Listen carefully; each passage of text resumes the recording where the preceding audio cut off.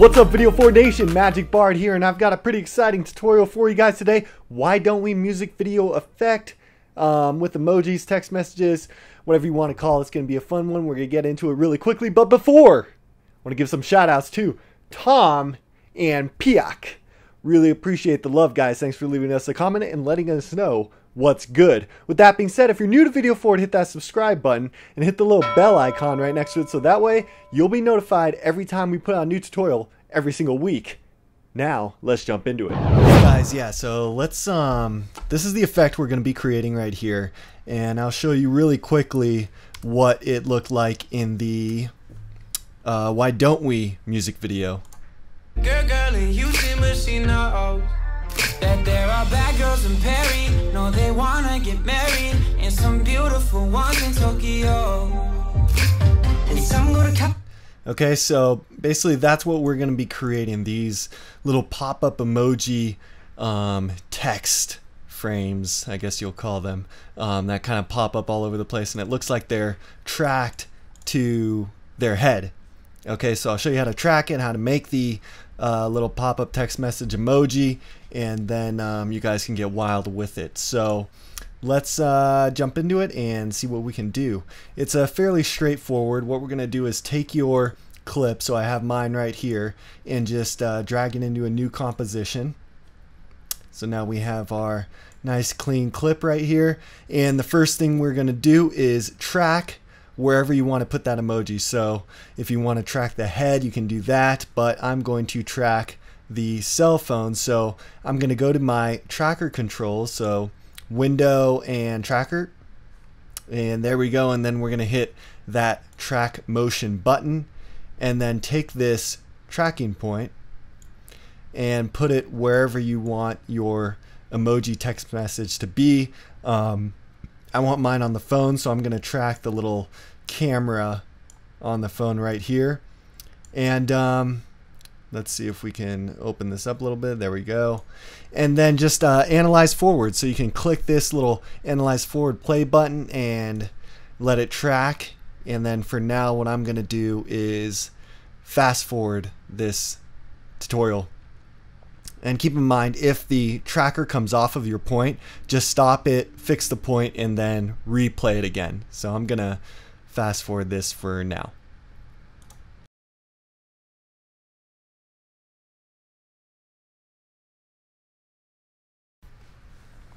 Okay, great guys. So once you have it all tracked, what we're going to do is add a new null object. So go to layer, new null object, and then we're going to edit the target to that null. Press OK and apply. Press OK, and now we've got a nice null tracked right onto our camera on our phone. Okay, great. So that's the first step, getting that tracking point. Now what we want to do is create that little text message bubble thing. So I'm going to go into the rectangle, the rounded rectangle tool, and I'm going to create a shape layer that looks like the text message. So just kind of drag this guy out, and I'll go with something maybe like this, and you can move it around if you want. So then we're going to use the pen tool to create that little caret thing. So I'm going to hold down shift so I get a straight line, and then make just a little triangle like that, and that will be our text bubble. Okay, cool. So with the shape layer selected, just kind of put it in place, and then what we're going to do is change this anchor point right here. So click on our little pan behind tool so we can move that anchor point, and then just drag it and put it at the tip of our caret right here.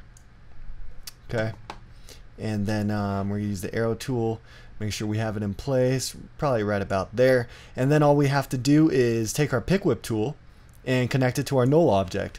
So now wherever the camera goes, our text message box goes there as well. Okay, great. So that's cool. Now what we can do is add stuff to the box. So we can add text, we can add emojis, and as you see right here, I have a couple of emojis that I'll drag into here. So I have a nice little hugging guy, and I'm going to size him down. So press S for scale, and then fit him right into the box. And once he is in there, I can just take this pick whip tool and connect them to our shape layer, and I'll just call this our text box so that we know. And now he will be connected there as well.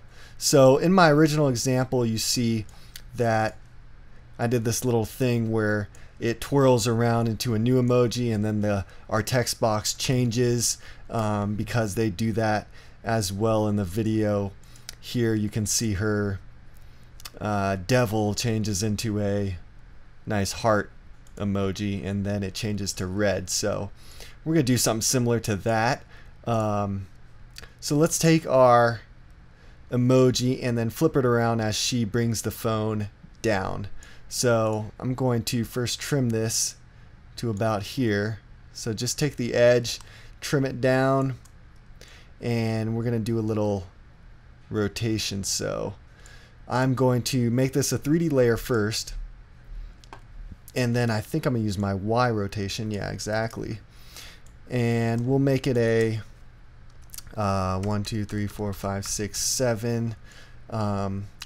Put a keyframe right there on your Y rotation, 7 frames out, and then at the very end we're going to bring it to 90 degrees. Okay, and then we're going to take our second emoji. We'll go with the kissing heart emoji, drag it onto there, and size this down as well till it fits in your box. Okay, right there, and then just trim it down to the edge of the hugging emoji.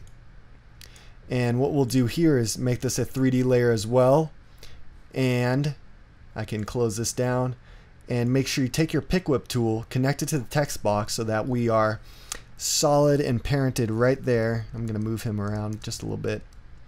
Okay, and then let's keyframe that Y rotation, and this time we're gonna go into the negative 90 degrees, okay, which is the opposite way, and then go 7 frames into the future and bring that down to 0. Okay, so now what we're gonna have is a nice little rotation into our kissing emoji, heart emoji, whatever you want to call it. Okay, cool. So now we've got that part settled with. Now what we want to do is change the color of this text box. So what we can do to change both the box and then our little triangle caret is go to your effects and presets and type in fill, and we're going to add that to our text box and make it white because that's what we want to start with. And then right as a transition starts to happen, which is, let's see if I press U to see our keyframes right about here, perfect, and set a keyframe on that white, and then on our last keyframe of this rotation right there, I'm going to change the color to red. Okay, and if I press U on my keyboard when the text box is selected, I can see that white change to red. Okay, so this is a very cool tool for changing the color of shape layers or PNG files or text, anything like that, is that you can keyframe that color, and here's what you have. Okay, cool guys, so that's basically it, and you can change this and do as many emojis as you want, change the color of the text box. You can make the text box longer, okay? Say if you have actual text in it and not just emojis. So, you know, if I wanted to drag this out, I can do that as well and then put text inside it, right? And also one last thing before we end this one off, guys, the transition of how this thing pops up. So really quickly, just press S and make sure that your text box is selected, and then just drag it out maybe 10 frames, or I'll go with 12. Set a keyframe for your scale and then drag it to the beginning and drop your scale down to 0%, and that way it will scale up into place. And you can add a bounce if you want, so if you want to do that, just bring it back 3 frames, 1, 2, 3, and then make this scale maybe 110, so that way it will bounce up and then come back in like that. Okay, and cool. I mean, that's pretty much it. I guess you can also add one more thing on here, which is turn on the motion blur for all of these.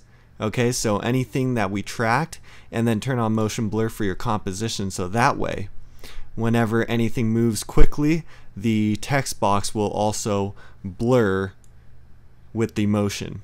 Okay, so this is a stylistic choice. You obviously don't have to turn that on if you don't want these things blurred out, but that's the effect. That's how you do it. Hope you guys have fun with it. Alright guys, I hope that tutorial helped you out, and if it did, please leave us a like. Let us know in the comments section if there's any type of visual effects or filmmaking tips you guys would like to know more about. Hopefully I can address those issues for you and help you out with any filmmaking video epic. I don't even know what I'm saying anymore, guys, but I'm excited for you. I'm excited for the future. There's going to be a lot of cool tutorials coming out soon. Alright guys, thanks for watching. This is Video Forward. I'm Magic Bard, and I'll see you guys on the next one.